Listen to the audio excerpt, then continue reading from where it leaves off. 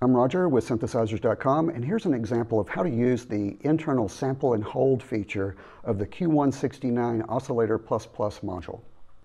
The Q169's internal sample and hold feature is activated with the S&H switch right here. And how the internal sample and hold works is it takes the output of oscillator number 1 and it controls the pitch of oscillator number 2. And that's what this switch does. It connects the output of oscillator number 1 to number 2. And the sample and hold is clocked by the internal LFO. Here's how a sample and hold circuit works.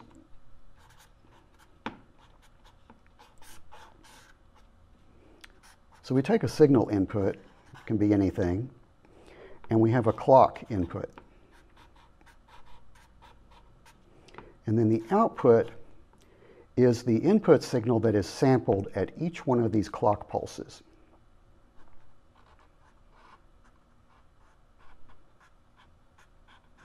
So what happens is each time there's a clock pulse, the input is sampled and that's sent to the output. So you'll get samples all throughout that waveform, and you'll end up with stair steps on the output. And in this case, we're going to use that as the pitch for oscillator number 2. And this is oscillator number 1. And this is our LFO. And right here is our sample and hold switch.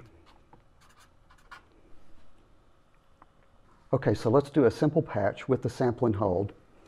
And we're going to listen to the output of oscillator number 2. And this is going to go into our sound system. We'll turn our amp down for now and get started. Let's listen to a triangle output from oscillator number 2. And since we have no other pitch control input, we'll start out with the triangle wave.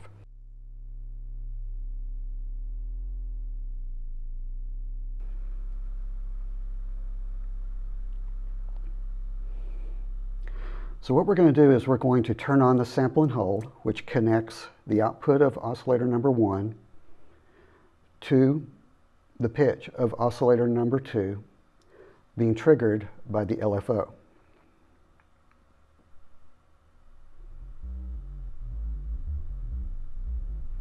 And the amount of signal that gets through is controlled by the amplitude on the first oscillator.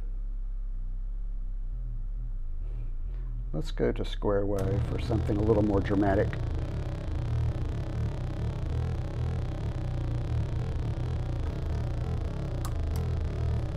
So we can pick any of these waveforms as inputs. Let's go to random, and this will be completely random.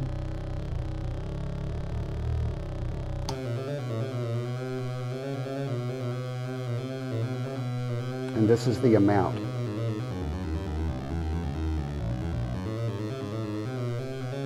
And this is our clock.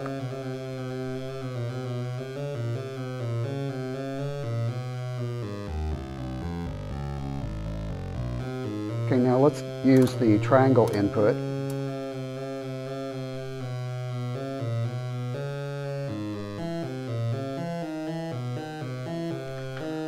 Let's drive the speed of oscillator number 1 lower.